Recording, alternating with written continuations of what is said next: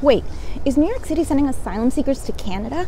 All right, so if you've been following the situation in New York City, you'll know that states like Texas and Arizona started busing migrants away from the border and into cities like New York since the summer. Since then, the city has really struggled to provide for them, most notably with shelter.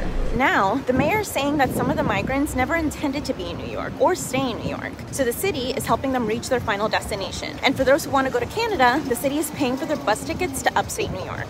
From what we've gathered, it looks like migrants are boarding commercial buses to Plattsburgh, New York at the Port Authority bus terminal. There have been local reports saying hundreds of migrants started arriving a few days ago. Here's where it gets tricky. Plattsburgh is miles away from Roxham Road, an unofficial border crossing between the U.S. and Montreal, which thousands of migrants use each year to illegally cross into Canada and then claim asylum. Reportedly, this is where the migrants are headed, which could cause issues for U.S.-Canada relations. As always, we're following the situation closely in New York City and we'll keep you posted.